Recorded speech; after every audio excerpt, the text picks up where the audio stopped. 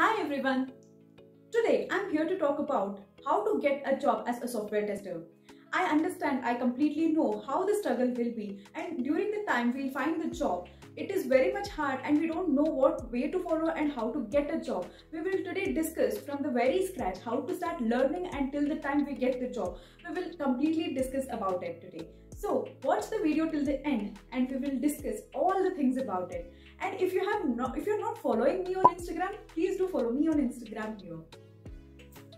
The very first thing you have to keep in mind is that you must be very much clear about the manual testing concept basics. So manual testing plays an important role because suppose if you are not able to answer questions such as what is test case and what is SDLC model, what is STLC model, these are the very basic thing that understanding should be there.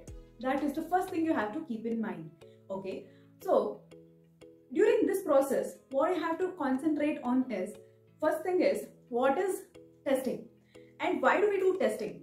Okay, and what is SDLC model, what is STLC model, what is regression testing, ad hoc testing, what is unit testing.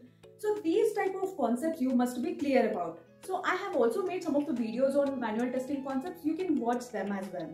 Okay, first, the clarity towards the manual testing concepts is very much important. So this is the first thing. Okay. And coming to the resources that you can use to learn them is, one is through the blogs and another one is through the YouTube videos. And here how you have to learn is make a note of it. Okay, you have to learn and then make a note of it so that you will not be forgetting it. First thing. And the another thing what you can do is you can always go to some of the courses. So courses will also really help in case if you are finding it hard to understand the topics. Okay, otherwise YouTube videos and blogs will be more than enough. Okay, and the second thing what you have to learn is, it is basics of SQL. Why basics of SQL? Why is because whenever we test any application, right, it is connected to the database and sometimes we will have to verify the database as well. So that is the reason SQL basics like select command and then how to update the record and then how do you insert a record, how do you delete a record, all these basics and little joins. Okay, all these it is best idea to learn, and it is always they prefer and they ask questions regarding this. And whenever you are in front of interviewer, right, you must be clear of whatever you have mentioned in your resumes. We will also talk about it later. Okay, so this is the second thing you have to keep in mind. And thirdly, you have to learn API testing.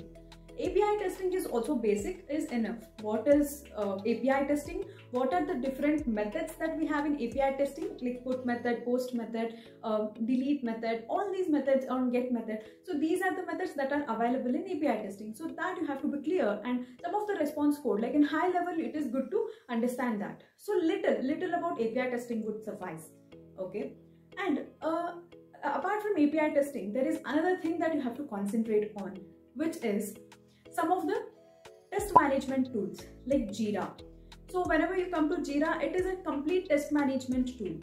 Using Jira, you can always maintain your user stories, you can maintain your epics, you can track your bugs. But the thing is, I have not seen writing test cases through Jira. So apart from that, for that reason, it is good to understand one tool like HPALM for the test case writing. Okay, or else Qtest is there. So these are the tools, at least you just know the basics of it. Okay, it is not like completely mandatory to know, but once you get into the project, whatever tools they are using, that you definitely have to learn it. Okay, so these are the 4 things that you have to keep in mind initially. And after all this, suppose if you have not got job, so what is another added advantage? The 5th thing what you have to remember is certification. Suppose if you are a fresher and you have time, if you have that time gap, you can cover it up by preparing for ISTQB exams, and also you can take up ISTQB exams. So this will be an added advantage over the other candidate. Suppose another candidate is also there, but who is not having ISTQB certification, but you are someone who is having same skill set with ISTQB certification. At that time, it really helps you in grabbing the job, okay, over the other person. So we discussed about the skill set. One is manual testing, database testing, and then API testing. And we also spoke about the test management tool. What test management tool you can learn? you can decide it. And also I will provide some of the test management tool in the description. You can check it out. And we also learned how the certification, everything works, right? And right now you are well prepared now, and how do you find the job? That is the biggest question mark, right? So to answer that question, what I would suggest is, first thing, after you prepare well, first thing, you have to know what your strengths are, what you're good at. So as we mentioned today, what topics we covered, like manual testing concept, database testing concepts, and then API testing concepts. So pick some of the keywords from that, okay, and then put it in your resumes, and then update it in Naukri is there. So you can always, these are the approachable or else good tools or the good applications to find a job. First is the Naukri one, because I have almost I have got jobs through Naukri itself, so I'm happy about Naukri. And also another thing is LinkedIn. So LinkedIn also works for many of them, has got job via LinkedIn, because you can directly connect through companies and HRs. So that is the one good thing about LinkedIn. So from there as well, you can find the jobs. And also another way is through the reference. Suppose if you have a friend who is working in IT, so you can always, prepare your resume and share it with them before itself, so that whenever there is an opening, you can ask them to refer you. So that is another way. So these are the ways that you can find a job. One is the strong skill set, and another way is to find a job via this best applications like Naukri and LinkedIn. This will definitely work. And another way, suppose if you have not got the job, but still you are willing to work. So what is the another way? So now I'm gonna discuss about it. That is through freelancing. So freelancing is another platform where you are just a freelancer. You are not tied up to any IT organization. It is just the piece of work that you get through the apps. Like there is Freelancer, Truelancer, and also I have talked about UTest before. So UTest is also one of the usability testing platform where whenever you find a defect, then you will be paid for working for this hours. If you work for this many hours, then you will be paid for that.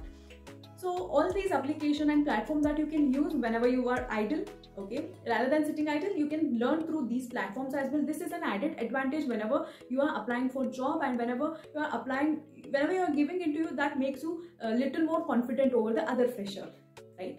So yeah, this is all about I wanted to talk today. So yeah, this is all. If you have liked the video, please do like, share, and don't forget to subscribe to the channel. Thank you for watching. Bye bye.